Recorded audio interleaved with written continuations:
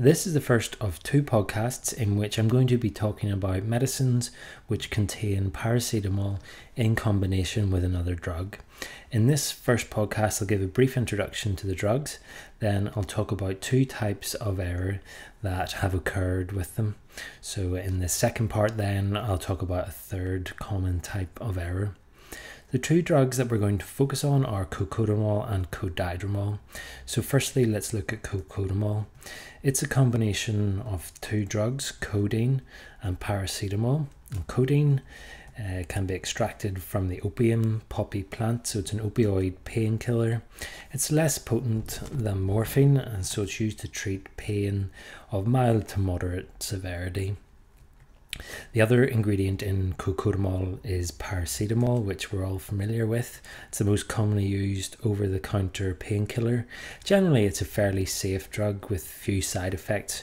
However, doses that are higher than the recommended level can cause severe, potentially fatal liver damage.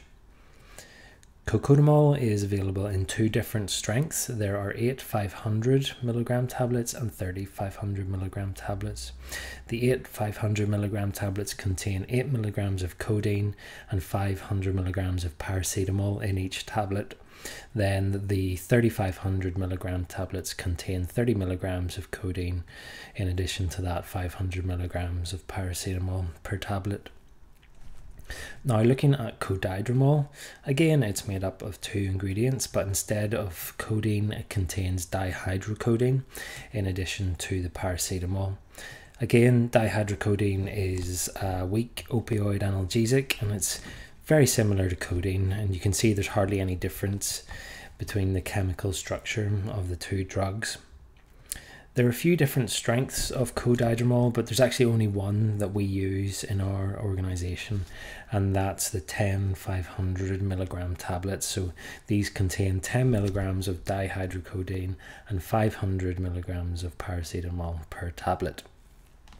So that's a little bit of an introduction to the medicines.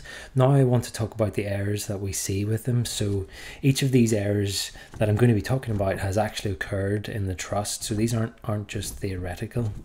In the first error, a service user was prescribed cocodamol 8 500mg tablets, but they were actually administered 30 500mg tablets. So I guess the lesson here is to be aware that cocodamol comes in two different strengths and make sure you pick the correct one. In the second error, a service user was prescribed cocodamol, but they were actually administered codidromol. And you can see that as well as having very similar names, the two products also look very similar in appearance. So again, be careful when selecting the drug, make sure you pick the correct one. So next time I'll look at a third common type of error involving paracetamol combination products. But in the meantime, thanks for watching.